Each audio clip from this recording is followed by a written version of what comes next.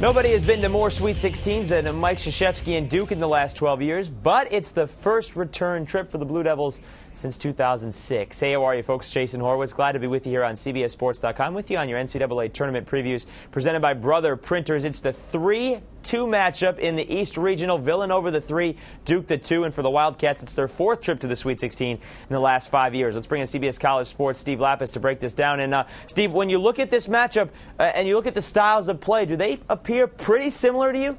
They are very similar. This is going to be a perimeter, guard-oriented game. Both teams play small for the most part. Both teams go off the dribble. Both teams shoot threes. Both teams play predominantly man-to-man. Very, very good matchup in this game. What about the stars in this game, Steve? And with Duke, you got a couple of guys who were fantastic against Texas, Gerald Henderson and Kyle Singler.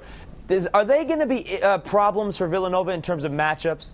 You know, they're not really a problem because, well, you know what? Even though Villanova has thrived very often this year on having other people not be able to match them up, in this game, they're going to play a game that matches up with them very well and vice versa. So that's why this game will be totally different. But Gerald Henderson has had a tremendous year. Kyle Singler. The big key is John Shire now playing the point for Mike Krzyzewski. He's kind of fiddled around with that point guard position a couple of times this year. They've settled on John Shire. He's going to have his hands full with this Villanova team in this game. What about on the other side here, Steve? If there's one guy for Villanova that you think has to play better in this game than he has so far in the tournament, who's that?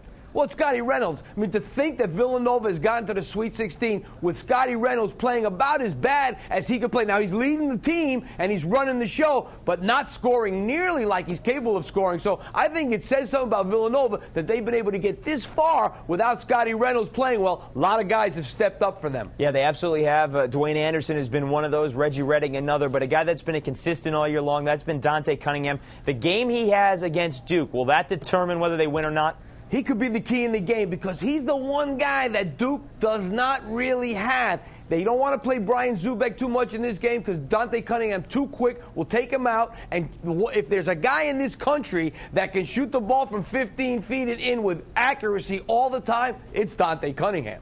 Steve, it's a great matchup. You got a great matchup of coaches, Jay Wright and Mike Krzyzewski. They've never met in the tournament, but it's one of those matchups that can go either way. Which way are you leaning? I like Villanova in this game. I think right now they're playing with the best chemistry. I think they've gotten themselves on a roll.